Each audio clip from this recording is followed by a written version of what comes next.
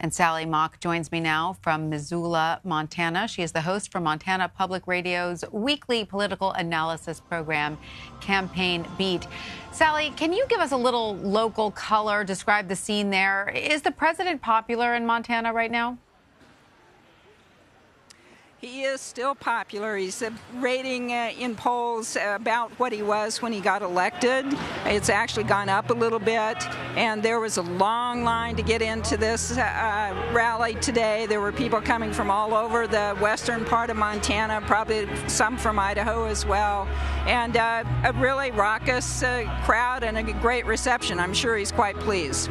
So, Sally, the president often brought up one of his favorite speaking points at this rally, immigration and how tough he is on border security. Is that particular issue very important to the citizens of Montana? Does it resonate there? I think it does resonate. Montana does have a drug crisis, and there is certainly a lot of law enforcement people worry about drugs coming in from other countries into Montana. That's an issue here for sure. And I think, though, the thing that struck me about the president's speech tonight about Jon Tester was how personal it is with him. He made a point of saying, you know, I think we could do without that vote. We're probably going to pick up some seats in the Senate. But the worst thing is what he did to Ronnie Jackson, the president's favored nominee to head the VA. And he was very upfront about that. I was a little surprised at how he really emphasized that with him. He really wants to get back at Tester over the Ronnie Jackson nomination. So this campaigning is a personal vendetta for the president.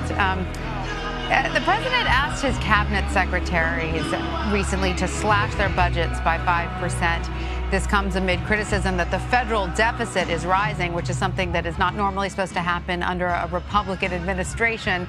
Is that an issue that voters in your state are concerned about? I don't think so, honestly, at this point. I don't think that's something that they necessarily think about as much as they think about health care, as much as they think about the economy.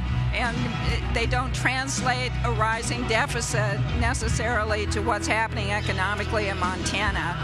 I think the other thing, though, in terms of economics that struck me about the president's speech was talking about how he has revived the coal industry in Montana.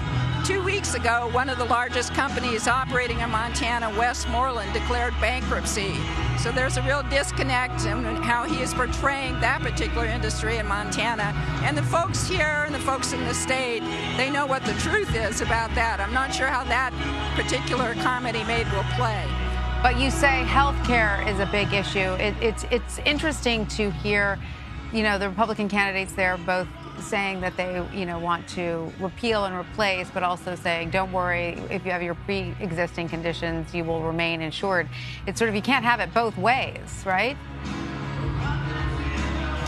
Right, and I think that is the weakest part of Matt Rosendale's message. He's challenging Jon Tester on criticizing Obamacare, but his particular plans to replace it sound vague to people, and they also sound a little bit scary to some people because they're not sure they're going to be able to keep pre-existing conditions as something that is now covered. And I think that's probably something that Jon Tester wants to really hammer home, right, is that you may not like Obamacare, but you would like what they're going to do worse.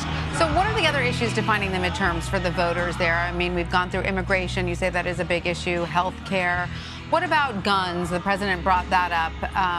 Is that something that will drive voters to the polls?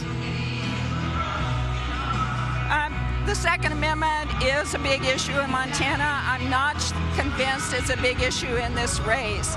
Jon Tester has been a strong supporter of the Second Amendment for his entire political career. There's very little difference, really, between he and Matt Rosendale, despite what the NRA rating may be. Mm-hmm. But Jon Tester, he would like to maybe have universal background checks. Otherwise, he and Matt Rosendale have the exact same attitude about guns. And I think Montanans know that. I don't think that will be the deciding issue in this race. All right. So That's the Senate race there. Let's move on to the House race in Montana. GOP Congressman Greg Gianforte is defending his seat. I thought it was very interesting. The president suggested, that incident that Gianforte had a lot of bad press when he tackled a Guardian reporter, last year. He sort of suggested that it was okay because the voters in Montana don't mind. I mean, how are people going to react to something like that? Well, I don't think that's going to play well here either. Honestly, I was surprised that that the president brought that up again, and not only brought it up, but bragged about it and praised Greg Gianforte for body slamming a reporter. And I think in the wake of what's happening with the death of a journalist, the Saudi journalist, I don't think most Montanans are probably going to feel okay about that. There was some cheering when he said it, but this is very much a pro-Trump crowd. I think in the state as a whole, something like that is something Montanans probably would find tasteless at best. And it also sort of flies in the face of his characterization right now of the Democrats as a violent mob, when he brings that up, So, Sally, are these going to be close races? What is the sense that you have there on the ground? I think it's going to be a really tight race, and I think the president coming here 3 times is probably having some effect. It's certainly rallying his base here, but what happens in a couple of weeks is really hard to predict at this point, for sure. All right, we'll be watching those midterms closely. Sally Mauk, thank you.